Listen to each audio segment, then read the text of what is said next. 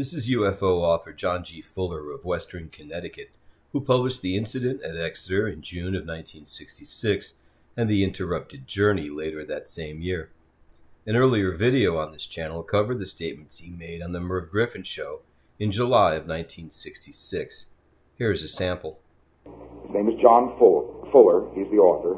We've invited him to come on and tell us his side of the story. So would you all greet Mr. John Fuller?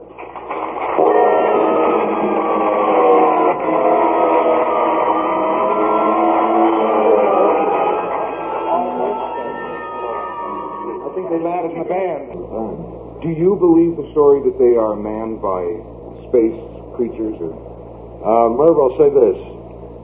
I'm very cautious. I'm a very cautious journalist. I don't make rash statements. I say that there is overwhelming evidence that they exist.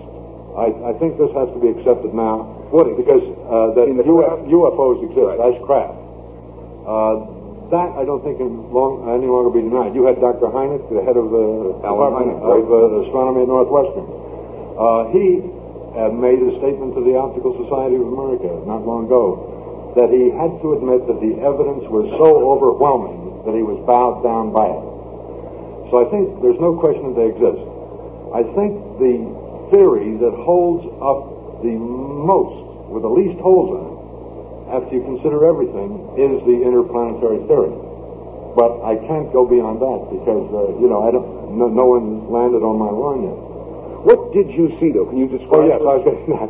What you saw? What I saw was a jet fighter plane chasing a dull orange disc from the northwest to the southeast at 4,000 to 6,000 feet, moving at approximately 400 to 500 miles an hour, and the disc was about 5 plane lengths in front of the jet, and we kept it in sight for about 20 to 30 seconds as this luminous disc moved in front of the plane.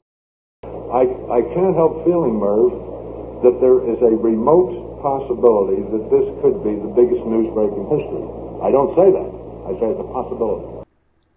2 years after Fuller had made these statements, Congress was holding a symposium on unidentified flying objects, while the Condon Committee was preparing its foregone conclusion report that would enable the Air Force to shut down Project Blue Book.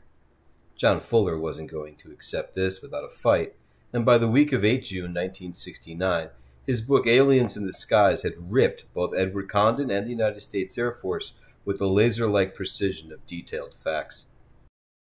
In tribute to Fuller and the scientists he quoted to make his case, we'll be reviewing the salient points from Aliens in the Skies over the next few days.